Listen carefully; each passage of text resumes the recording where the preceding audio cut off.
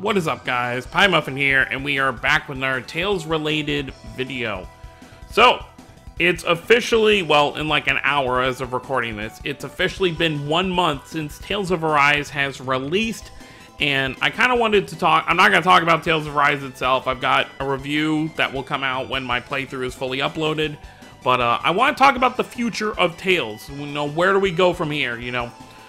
People already are very, and understandably so, you know, we waited 5 years, basically, for a Tales game. Tales of Berseria came out in Japan in August of 2016, and we got it at the end of January in 2017 here in the West, and, excuse me, so that's 4 years for, you know, Western fans, 4.5 years between Tales games, which, you know, not counting the mobile games, you know, obviously we got a lot in that time. Raze and Crestoria both came out, you know, between the gap of Berseria and Arise, so if you are someone who's okay with mobile games, you know, you at least got some Tales content, over the last few years, you know, to tide you over, but, you know, there are people who just, you know, don't want to look at anything besides the main series titles, you know, on console. So for people like that, it has been a very long 4 years. Of course, we did get, you know, Vesperia Definitive Edition, but in reality, Vesperia Definitive Edition is really just the PS3 version, you know, that had the extra content. It wasn't really too much different from the original version, just, you know, having Patty and Flynn, and then, you know, some extra content on the side, but for the most part, it is the same game. But I want to talk about where we go from here, because, you know, like I kind of rambled on for a bit, but, you know, people want to know what's next for the series. You know, Tales of Arise has come and gone. I feel like most people who got the game on release have beaten it by now. I personally have had it beaten for, I want to say, about 2 weeks now, maybe a little more. And I won't lie, even me, I'm just kind of like, all right, I'm kind of excited to know what's coming next. You know, there have been rumors floating around about, you know, leaks of, like, ports being worked on or whatever. We know that they have talked about on official Tales streams, in the Japanese streams, that they would like to bring Tales of Destiny more worldwide, you know, because it's one of the most popular games in the series, and a lot of people in the West, you know, most of them, unless you played the game in Japanese, you don't have the remastered version of that, which has a Stan and Leon story. You know, most people just played the original version. But, you know, that stuff is, until stuff gets officially, you know, out there, you know, those are just rumors right now. There are rumors about Abyss getting, you know, a remake or remaster, which I don't know where any of these leaks are even coming from. I don't know any sources, so until something's official, I really can't say anything beyond, you know, just what I'm hearing. But anyways, I want to kind of talk about, you know, kind of the path Tales has taken for the most part. Just includes the main titles. It doesn't include the spin-offs like Tales of the World and stuff like that, you know, Radiant Mythology. But, you know, you kind of get a look right here of the dates, and, you know, Berseria to Arise is the longest gap we've ever had. The longest gap before that was from Xillia 2 to Zestiria, which was 3 years. But as you can see, you know, very early on, I mean, there was actually a pretty big gap early on. From Destiny to Eternia, you know, was a good 3 years. But from 2002 to 2005, we got, what, 1, 2, 3, 4, what is that, 6? No, 5 titles in 3 years. And then from 2007 to 2009, we got 4 games. So in 4 years, we got 4 games. Or in 2 years, we got 4 games. But of course, this comes with the territory. The more advanced technology comes, and the more, you know, graphically advanced, you know, these games are going to be, the longer it's going to take to develop. And that's what I want to kind of get into now, is when will we see the next main title? What are they going to be working on to kind of tide us over in the meantime? You know, especially from 2016 to 2021, if you are someone who likes to take in all the content Tales puts out, regardless if it's English or Japanese, regardless if it's mobile game or main title game, they have done a pretty good job at keeping us tided over. We've gotten some animations. We've gotten some mobile games, we've gotten some side stuff. So if you are someone who just takes in every piece of content that there is, you know, you have had a decent amount of stuff while waiting for Arise, so the wait hasn't been as bad as it is for some other people. So what can we expect moving forward from 2021? Well, first off, we know Tales of Luminaria is releasing this year. Unless it's going to get pushed back, if you go to the Japanese Twitter for Luminaria, it does say 2021 on their little promotional thing. If you go to the English thing, their promotional thing just says coming soon. Where is it? Oh, I guess they don't have the same thing anymore. It used to be right up here, but it just says, you know, if you go to the website, it just says coming soon. But on the Japanese Twitter, if you go there, it does say 2021. So it's supposed to release before the end of this year. I'm going to guess sometime in November, we're probably going to get the game released.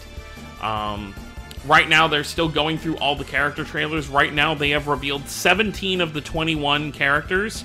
They just posted about an hour ago their 17th character, so there's still 4 characters. They've been doing one a day since they started these. So that means by this coming Wednesday the, I believe it's the 13th? Yeah, Wednesday the 13th, all the characters should be out, and there is a chance that they could reveal the date with the final character.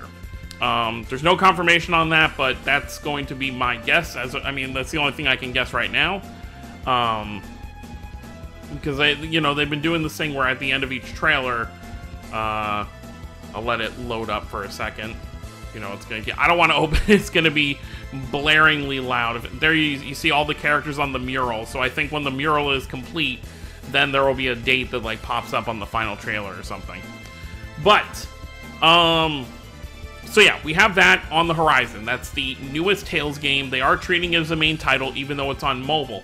So it's going to be the same in terms of like their focus as, you know, any of these games.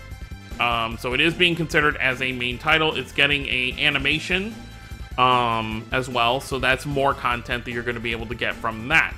But beyond Luminaria, like let's say maybe you're not a mobile gamer. Okay, you know, that's totally fine. Not everyone's a mobile gamer. What can you expect moving forward? Realistically, they said they want to work on getting a lot of older titles to modern consoles. So what does it mean by older titles?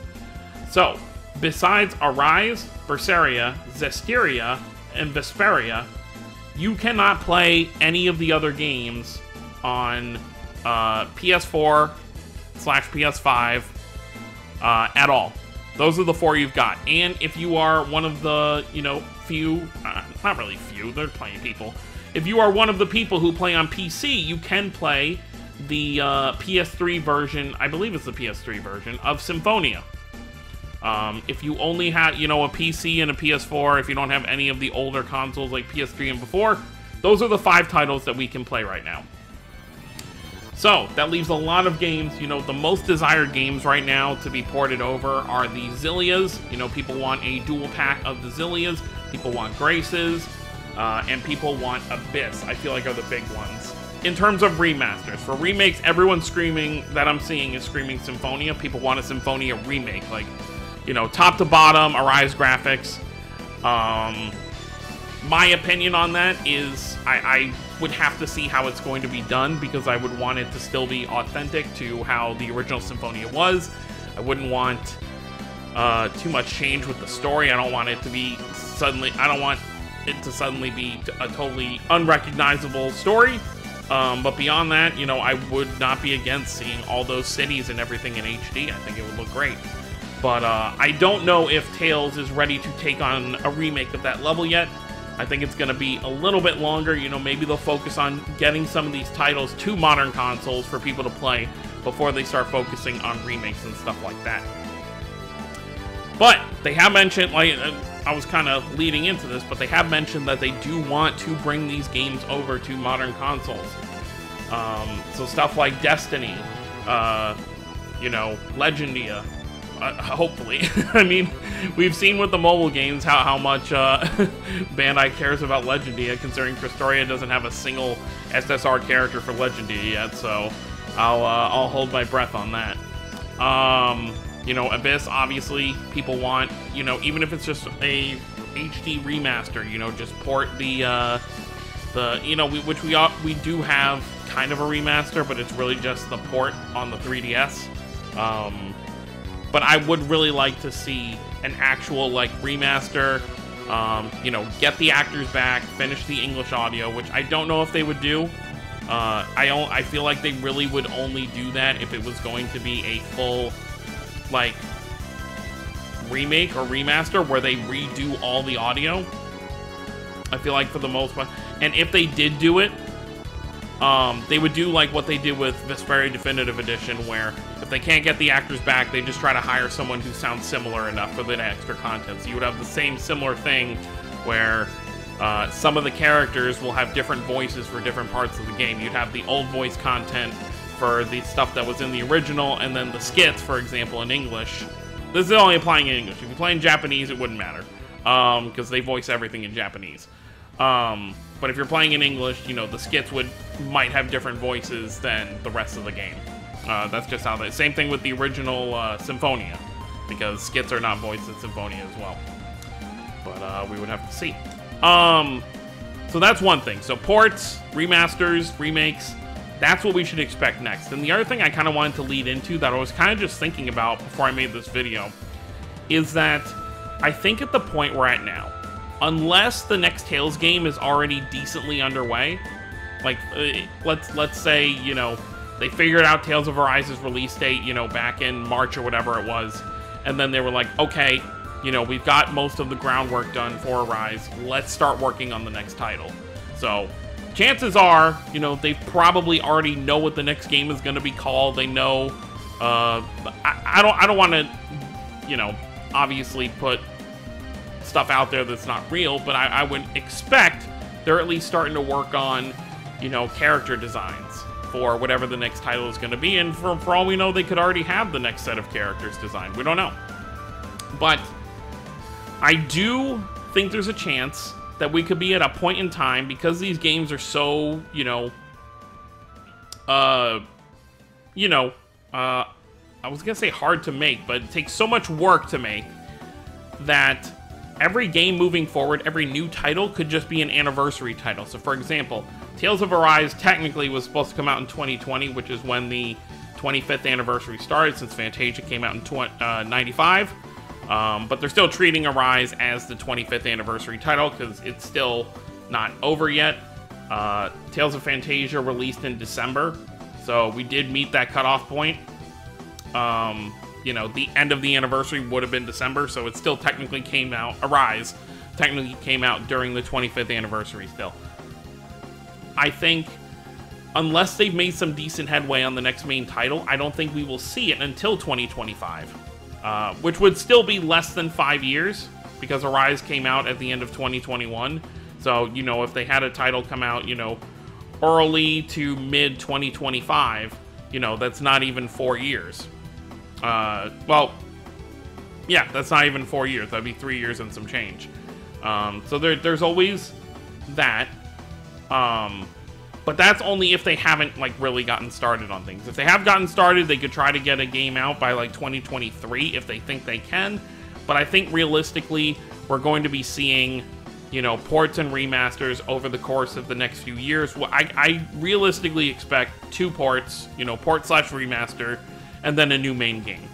I think they'll, you know, since they have mentioned they want to get Destiny over, you know, outside of Japan, I think Destiny could be one of the games that they work on, you know, bring it to all consoles. There's no reason for it not to be on everything. And then maybe, like, one of the more popular, you know, if they want to port over, you know, Symphonia Chronicles, or do a Xillia duology, or what have you, I do think that's a realistic expectation. I would like to see the older titles more than the newer ones, and if they are working on Destiny, I would like them to work on Destiny 2 as well, because we don't have that over here either. So I think I would really like to see a dual pack of that. You know, of course, I want to see Rebirth come over here, but, you know, one step at a time, really. But realistically, what I think is going to happen for these next few years, we'll have Luminaria for the next year. I mean, it's going to be more than a year, but in terms of new stuff, Luminaria is going to be the next thing to tide fans over for the next year. We're not going to... I realistically do not, you know, people are saying they expect an announcement maybe at the Game Awards, maybe something like that, but Tales of Arise is a month old. There's no way they're going to announce a brand new title or like a remake slash remaster, you know, this soon after, unless they just really had stuff, you know, in the works already. But considering how much time it took to get Arise out and all the delays, I'm not expecting anything to kind of be ready in the works right now. So, Tales of Luminaria will come out probably November or December, unless it comes out like the end of October, which, you know, would be welcomed as well. So Tales of Luminaria tied us over for the next year. I think maybe Tales of Festival next year, which, you know, when they get back to their normal time, you know, is around like, you know, early summertime. So they could announce a port or something there. We do have Tales of Festival next month for 2021. I'm not really expecting an announcement, though. I'm really just expecting more announcements for the stuff we already have. We know they've already done a Tales of Arise DLC. And on today is actually when they had that Bandai stream at New York Comic Con, and they did allude to that there could be more collaborations for Tales of Arise in the future. So I do think we could see maybe like 2 or 3 more over the course of the next year. You know, maybe every couple months they announce another one. And it'll just be something small. You know, you're not going to get a full story expansion as far as, you know, I would think. I think it's just going to be something very simple where it's just like, okay, here you go. Here's this boss fight. Here's this special mystic art, and here's this. Here are these costumes and weapons, and there you go. So yeah, between Tales of Arise, possible DLC, Tales of Luminaria, that'll be the next year, and then I think towards the end of 2022, they'll probably announce a new, well, not new, but they'll announce some kind of remake or not remake, but remaster or port of an old Tales game, and then, you know, kind of like Vesperia Definitive Edition to tide people over for a year or two, and then do another one, and then, you know, when the next main title is ready, probably around like 2025, that's when that will come out, which will be the 30th anniversary of Tales. So realistically, being a, you know, a 10 instead of a 5, you would think that it would be a much bigger title than even Arise at this point, but they'll probably still be using the engine they use for Arise for the next game, so, you know, Arise, in retrospect, is going to seem like a much bigger game. But that's pretty much it, so that's what you can really expect moving forward. We do still have the mobile games if you play all of them, you know, Asteria Rays, Christoria, and then Luminaria is coming out. There's actually not many franchises that have 4 mobile game titles. I think Final Fantasy has 4, but, you know, some struggle to even have, like, 1 or 2. Star Ocean, I'm looking at you. But yeah, so, you know, we've got those 4 mobile games to tide us over until they do announce something new. And I think it's going to be really exciting. I'm excited to see, you know, what they do with Arise in the mobile games. I'm excited to see what they do with ports and remasters and stuff like that moving forward. Of course, I would prefer if they did the games first that I haven't played yet. You know, such as Fantasia, Destiny, Eternia, Destiny 2, what else haven't I played? Hearts. I think that's pretty much it on this list. Those are the ones I haven't played. But I would love to see those first, but realistically, I'm expecting the popular ones to kind of get the fan service here. But let me know what you guys think down below. Let me know what you think is going to happen next. Let me know, without spoilers, if you did enjoy Tales of Arise. Did it live up to your expectations? And let me know if you're excited to see where the series goes next. I'll be interested to see what kind of gimmicks we go to the next game, because as we know, every Tales game is different in kind of how things work. It is kind of funny that we did have 2 characters back to back that kind of had like a special weapon of some kind. You know, Velvet had her demon arm and Alphen had the fire sword. So it'll be interesting to see what the next... I want another brawler, realistically. I want someone like Jude and Senel that just fights with their fists. I think that'd be pretty exciting, but that's gonna be it, guys. Thank y'all for watching. Don't forget to subscribe for more if you're new to the channel. I'll see you next time. Have a wonderful day, everyone.